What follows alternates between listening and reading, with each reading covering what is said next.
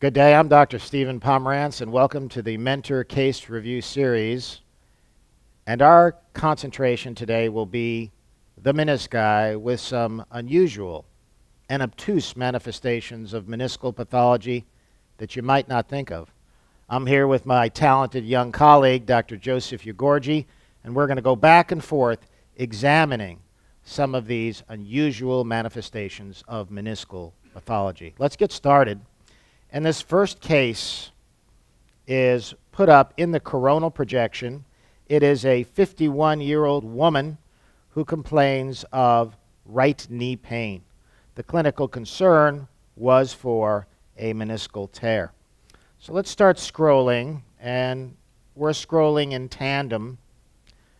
Now, in an adult, as we've mentioned on numerous occasions, when you're looking for meniscal pathology, you're more likely to find it in the body. So if you're trying to be efficient, which is a good idea if you want to keep your job, if you're trying to be efficient, you should go to the mid-coronal projection, and often you're going to see horizontal cleavage degenerative tears that run like this.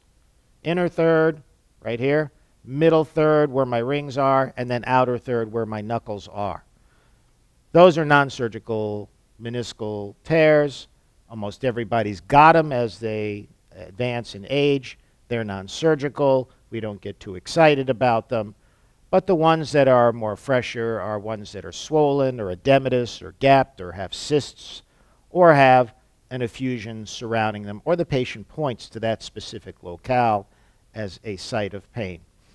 Unfortunately, though, in this case, we're in the mid-coronal plane, and we have what's known as window framing.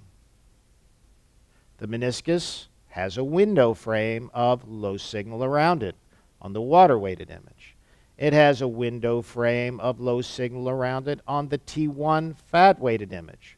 And that's just peachy. That's normal.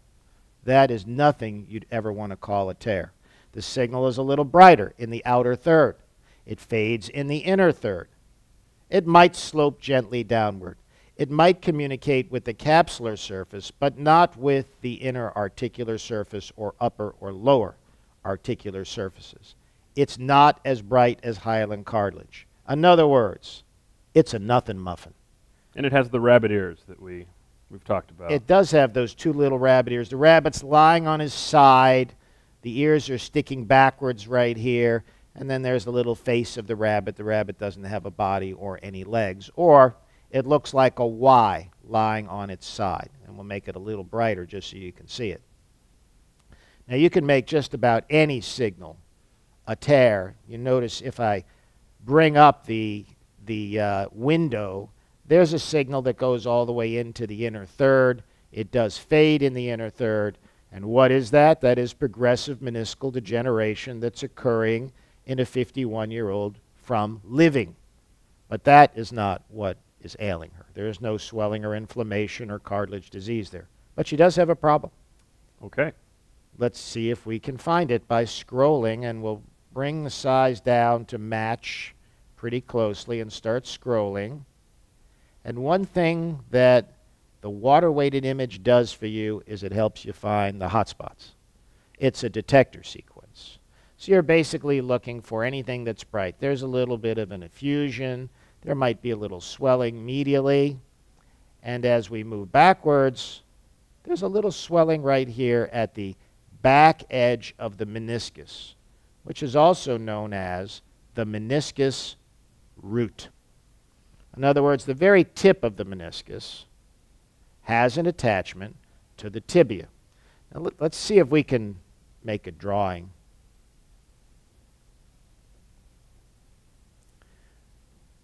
So if we looked at the meniscus coronally, it might look something like this. It's a little thinner near the center. It's wider in the periphery. And then for it to be fixated or anchored, it has some attachments out here, which we'll call the meniscocapsular attachments. And they go all the way around. They may be a little tighter on the medial side than the lateral side. But there are also ligamentous attachments that go down to the tibia. And I have this one drawn in green, but perhaps I should change my color. Maybe blue, just because it's fun.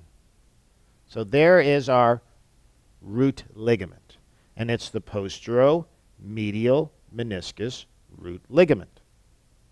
So let's see if we can find the root ligament. So here's the meniscus. We work our way in. Let's blow it up a little bit. The meniscus looks like it's fanning out a little bit. There's a little piece right there. And then the ligament should be right here. There should be a robust, dark, straight or arcuate structure that goes right on down. I'm not seeing it. I'm not seeing it either. Looks like a little fuzzy bear right here, and then a little bit of interruption, maybe some tissue in there, maybe not, and then a little more squiggly linear tissue. On the T1 weighted image, which is far less specific in terms of contrast resolution, all we see is a big gray blur. So perhaps it's time to turn our attention to the sagittal projection. Okay. What do you think you'd see in the sagittal projection? You know, I think it kind of looks radial-ish. So I would expect to see, you know, a gap or some kind of a disappearance. That's what I'm usually seeing when I have like a radial or abrupt ending tear like that. Sure. So let's talk about that for a minute, because there are different types of root injuries. For instance, let's make a picture, and let's make the medial meniscus. This is an axial. This is an axial view, so this can get pretty tricky. So let's assume that we had a radial tear of the root. So the radial tear, a radial tear over here, not in the root, would look a little bit like this, right? A radial tear in the root, right at the root attachment, would look like this.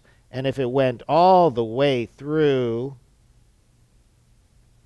it would be anterior third, middle third, posterior third. And when you started performing your sagittal slices, what would you see? You'd see normal meniscus, disappearing ghosted meniscus. Okay. And then you might even see a little sliver on the inside, depending upon how close that root tear was all the way to the free edge. In other words, if the root tear was over here, closer to the root but not quite in it, you'd see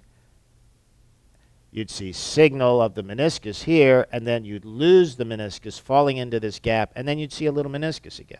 Okay. So those are types of root injuries. One right up against the free tip, one a little more lateral to the free tip, a little more medial to the free tip, and then there is the actual root ligament tear. Okay. So those are all kind of the family of root injuries, and the root ligament tear is going to be a little bit different. Let's see if we can pick a different color to make it easier on us. We'll try purple. So here's our root ligament, and it is going anteriorly but also down into the screen axially to attach on the tibia. So if this ligament ends up being transected, then you'll see the meniscus all the way out. This won't be here. We'll erase it. This tear won't be here. See if we can get our eraser to work. So we'll have a pretty good looking meniscus, and then when we get past the meniscus, we'll have a piece of ligament, a space with swelling or blood, and then another piece of ligament going down to the tibia. And that is exactly what has happened here. Let's scroll it one more time. This is a true root injury. So let's go right to it. There is the meniscus. There's the root ligament. There's the interrupted root ligament, and there's the rest of the root ligament. So this is a somewhat unusual and difficult case. Now, if we were cruising along the sagittal, which was my question to you, what would you see? And you said, well, you might see a big radial tear, which is true if the radial tear is right on the root.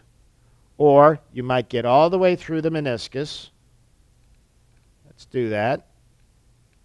So you're through the meniscus, and then on the very next cut you see swelling. Swelling. And what is that swelling? It's swelling around the torn root ligament. Okay. So it suddenly and without warning not only does it disappears into a vat of inflammatory tissue. And let's see how the T1 looks as well. This is a T2. It's actually not that helpful. Let's see if we have a true T1. This looks like a true T1. Let's blow it up and get our drawing tool out of the way. And that's exactly what happens. Good-looking meniscus, still pretty good. Bang. Gone. Gone.